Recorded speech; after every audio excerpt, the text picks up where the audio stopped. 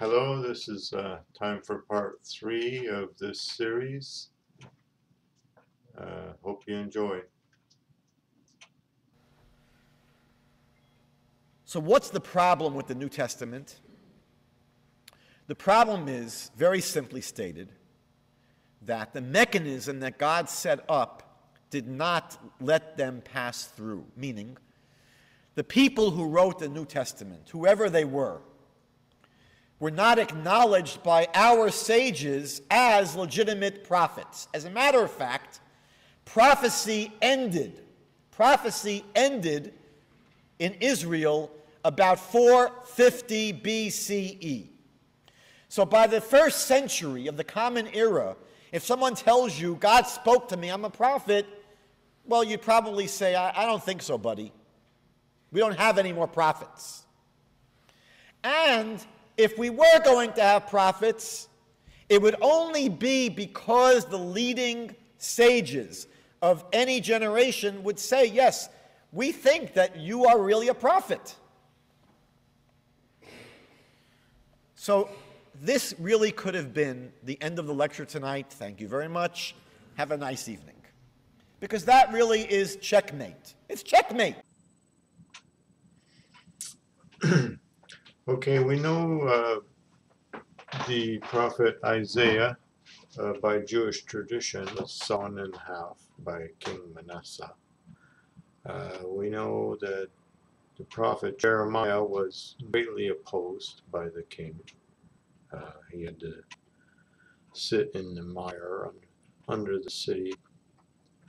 And there are a lot of stories of prophets. Here's about Elijah. 1 Kings chapter 20, no, 1 Kings chapter 19, verse 9,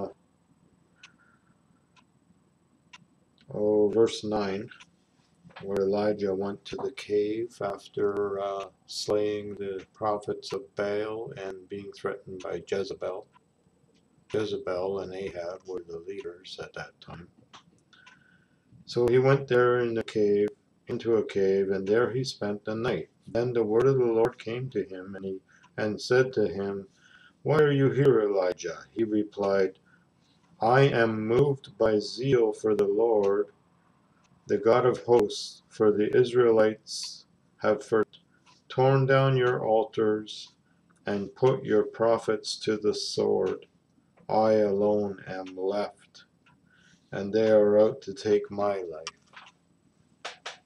So it's not always the case that the leaders know who the prophets are, or that the leaders support the prophets. As the time went on, I think it's more the case that they opposed the prophets. And the idea that there will never be another prophet. Well, if we look at the very last chapter ever given in the Tanakh,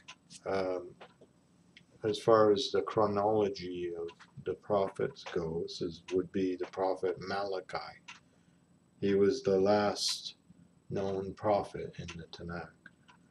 And in the last chapter of Malachi, he says, "Behold, I am sending my messenger to clear the way before me, and the Lord whom you seek shall come to his temple suddenly. As for the angel of the covenant that you desire, he is already coming. But who can endure the day of his coming? And who can hold out when he appears? For he is like a smelter's fire, and like a fuller's lye. He shall act like a smelter and a purger of silver, and he shall purify the descendants of Levi, and refine them like gold and silver." So this sounds like there's going to be some opposition to this prophet that comes from the sons of Levi. Um, Now, in the very last verse of the book of Malachi, verse 23, Lo, I will send the prophet Elijah to you before the coming of the awesome, fearful day of the Lord. He shall reconcile parents with children and children with parents, so that when I come, I do not strike the whole land with utter destruction. So, this idea that it's this happy-go-lucky thing that the leaders of Israel have always welcomed the prophets with a red carpet is a fantasy. They have not always welcomed. In the beginning, under Moses and leading up into David, yes, it was very common for that to be the case. And but as things descended from there, the prophets suffered more and more persecution. So, this idea that just because they are the leaders, that they do everything so great, is not always the case. There's going to be a purging by a prophet. So that is not a happy-go-lucky time. That is a time of persecution and opposition. So, as long as what this rabbi is saying is, as long as the prophet agrees with them, then he can be a prophet. But if he does not agree with them, then he cannot be a prophet. That's very rarely been the case with prophets. Usually God will send a prophet when they are going astray. And so when they are going astray, they are more likely to disagree with the prophets. So I have shown that, yes, indeed, there are more prophets after the finalization of the Tanakh, and that most likely they would be opposed because they don't always agree with the leadership. It's just as simple as that. And just as Jesus came head to head with the leadership because he did not have any interest in their interest. Like he cleared the temple of the money changers. There shouldn't have been money changers even in the temple. They were profiteering from the people coming to the temple to make sacrifices. So, that's politics, and every politician will always say that, listen to me, but it's not always the case. It's just a simple fact.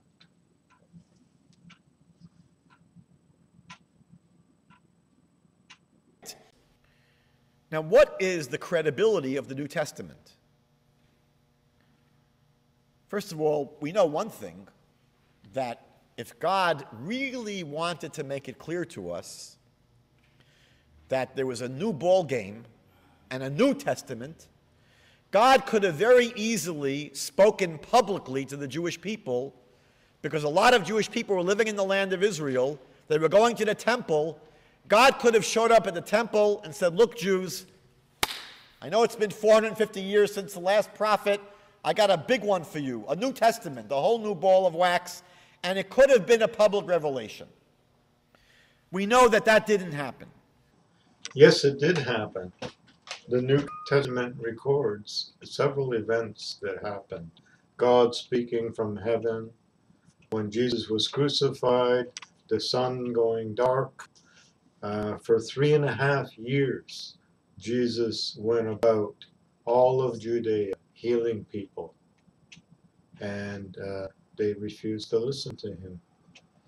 And since the Sanhedrin refused to listen to him, and they threatened anybody who did listen to him, then people could not stand up against them, and they all just went along with it. And that's what happened. And they didn't record it. You want to know why they didn't record it? Because it was an embarrassment to them. The same reason for this, why in Ezekiel, in this new English translation of the Tanakh, in Ezekiel, such a simple phrase, Ben Adam, that's been translated as Son of Man it's been translated that way. But you can't take to have that. You have to say, O mortal. So all we have with the Christian Bible are the authors of these books: Matthew, Mark, Luke, John, Paul, Peter, James, Titus. And they're claiming, what are they claiming? They're claiming not that we made up these books on our own. I just wrote this wonderful book of fiction. They're claiming that this is revelation. They're claiming that this came through prophecy, through God. Now, we know that they didn't get the revelation publicly. We know they didn't even present their writings in Hebrew. Hebrew is our holy language. They're presenting these writings in Greek. Why all of a sudden is God speaking to the Jewish people in Greek? Actually, the best evidence suggests that the original writings of the New Testament were in Aramaic, or possibly Paul wrote a lot of his in Greek because his ministry was more up around in Anatolia. But Jesus and the first apostles most likely spoke Aramaic, and the first stories were written in Aramaic. What you have to understand is that this revelation is a different kind of revelation than the revelation through Moses and the Hebrew prophets. This is something new that God is doing. And it's more tuned to the Holy Spirit. That what Jesus did when he came to the earth, it was more geared to something changing in the spiritual realm, and pouring out of the Holy Spirit of God into the heart of man, like we read earlier about the new covenant, where he will write his law on their hearts. And so it's a different thing in that these men with the law written on their hearts reported what they had seen. And the accounts of the history were written a little bit later on, because this revelation is coming out of the heart of men, but it's men who have been impermeated with the Spirit of God on their hearts. So this is the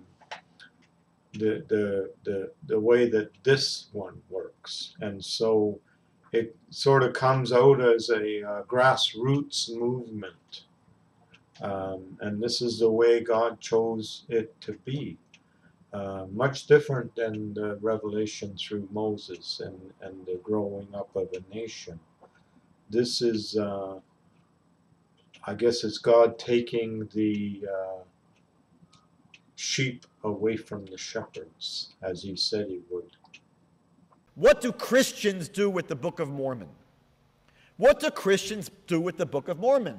Because the same claim that Christians are making to us, Mormons are making to Christians. Everyone understand that? So again, the Christian comes to us and says, look, Rabbi Skobach, your Bible's going to get a little bit bigger because it's not just, from Genesis until Chronicles. It really includes all these books from Matthew to Revelation. That's the claim the Christian makes to us.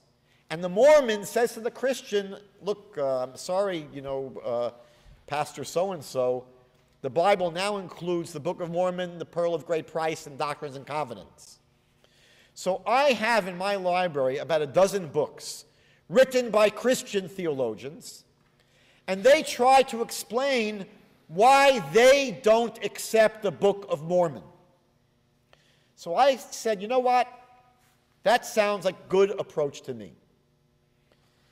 The basic criteria that they used was, do the Book of Mormon, do the Mormon scriptures, are they consistent with what the Christian Bible teaches? But if you go back to the second passage here, Deuteronomy 13, let's read it together. When a prophet or a person who has visions in a dream arises among you and produces a sign or a wonder, and the sign or wonder comes about of which he spoke. So here's someone that is making a prediction, and the prediction comes true. And they say, let us follow other gods that you did not know, and we shall worship them. Do not listen to the words of that prophet or to that dreamer of dreams. For Hashem your God is testing you. Because you could ask the question, wait a minute, if this guy is a false prophet, why would God give him the ability to do miracles? So the Bible here says, because God is going to be testing you to see if you're going to follow some guy that can do amazing magic tricks, or you're going to listen to God. So God says he's testing you to know whether you love Hashem your God with all your heart and all your soul. Hashem your God you shall follow, and him you shall fear. His commandments you shall observe, and to his voice you shall hearken. So the two issues that are brought up here in Deuteronomy 13, the two things that the Bible focuses on, that it does not want us to be misled about, even if someone can perform amazing miracles, is we should not worship a God that we didn't know. We should not turn to a God that we never heard about before, a new God, and we should not stop observing the Torah commandments. Jesus was preaching the exact same God as the Hebrew prophets, and he didn't change the law at all. In fact, he said the law will never change. Heaven and earth shall pass away before one tiny jot or tittle in the law will change. So it's not a God that you did not know. It's a God that you do know. It's supported by the prophets, by the Hebrew prophets. God told way long ago, after the destruction of Jerusalem, mostly through Isaiah, Jeremiah, and all the prophets after that, he began to tell in great detail about Jesus and the apostles. So it's not a different God, and it's not a different law. Now, some Christians may seem to make you believe that, but you can't look at people are doing who claim to be Christians to judge the New Testament. You have to look at the New Testament yourself and see what it says, because not everybody who says they follow it actually follow it. It's a different dynamic than the Jews. You see, when Israel was a nation in ancient times, it was a warfaring nation. It had a king. It had land. It was like the other nations, and it was at war with other nations. And they had their system to protect themselves, their government, and their system. Christianity is something that is more designed for people that will be scattered through the earth, something they can carry with them on the move. So it's a little bit different. And it's also designed to be able to be adopted by nations, which some nations have done so. But, not everybody follows it exactly as it should be followed. So you can't judge it by them. You judge them by it. There's just one more thing I'd like to add to all of this. This rabbi, in this part, he seems to think that God is gone, God has left them in charge, and you don't have to worry about anything, just do what they say, listen to them, they will decide for you. They're the sages, they're the top leaders, and they will tell you who to listen to, who not to listen to, and everything's fine. And the problem with that is this is what every cult says.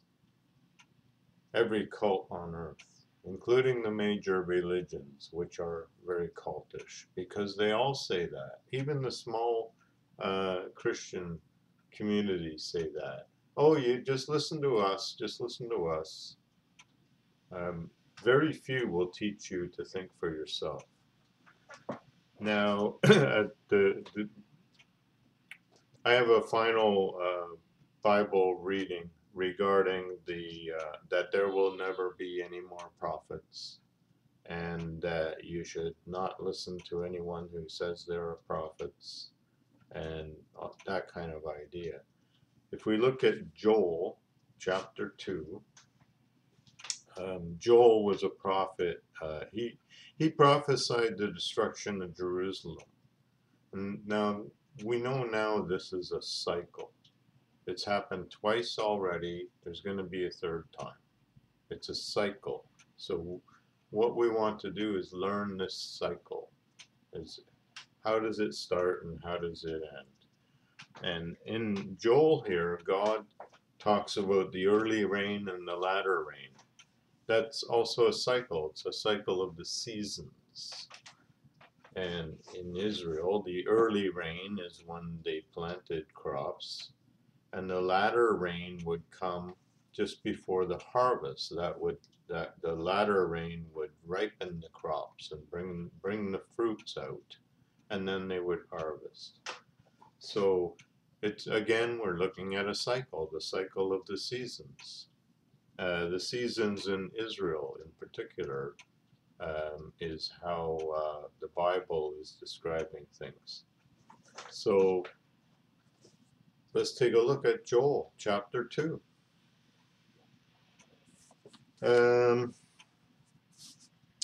See, starting in verse 21. Still using this. Fear not, O soil, rejoice and be glad, for the Lord has wrought great deeds. Fear not, O beasts of the field, for the pastures in the wilderness are clothed with grass. The trees have borne their fruit, fig tree and vine have yielded their strength. O children of Zion, be glad, rejoice in the Lord your God, for he has given you the early rain in his kindness. For a Christian, the early rain is Jesus and the apostles. It's the rain pouring out of the Spirit of God on the people. Okay? And then there's going to be a latter rain to bring the crop to fruition before the harvest. Okay? For he has given you the early rain in his kindness. Now he makes the rain fall as formerly, the early rain and the late. And threshing floors shall be piled with grain, and vats shall overflow with new wine and oil. I will repay you for the years consumed by swarms and hoppers, by grubs and locusts, the great army I let loose against you, and you shall eat your fill, and praise the name of the Lord your God, who dealt so wondrously with you. My people shall be shamed no more, and you shall know that I am in the midst of Israel. Now, who is Israel? There's a lot of questions about that. Israel is God's people. However you define that, Israel is God's people. That I, the Lord, am your God, and there is no other, and my people shall be shamed no more. After that, I will pour out my spirit on all flesh, and your sons and daughters shall prophesy.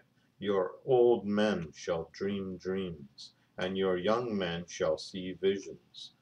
Now, do the rabbis have to approve this? Are they going to say, oh, let's hear what they say. We will approve all of these people. I will even pour out my spirit upon male and female slaves in those days, before the great and terrible day of the Lord comes. So what is the great and terrible day of the Lord? There was three of them, actually, that so far that I know of. The first one was the destruction by Babylon in ancient times, the destruction of Jerusalem. That was the great and terrible day of the Lord. The second was the destruction of Jerusalem by the Romans. That was the end of certain races of people. That was like the latter rain for the Jews, early rain for the Christians. It's like a beginning of a new cycle. And then the third great and terrible day of the Lord will be the end of the world, the final second coming of Christ. Okay, so then, okay, listen to this now. Before the great and terrible day of the Lord comes, I will set portents in the sky and on earth, blood and fire and pillars of smoke. The sun shall turn into darkness, and the moon into blood. But everyone who invokes the name of the Lord shall escape. For there shall be a remnant on Mount Zion and in Jerusalem, as the Lord promised. Anyone who invokes the Lord will be among the survivors. Okay? For lo, in those days and in that time, when I restore the fortunes of Judah and Jerusalem, I will gather all the nations and bring them down to the valley of Jehoshaphat.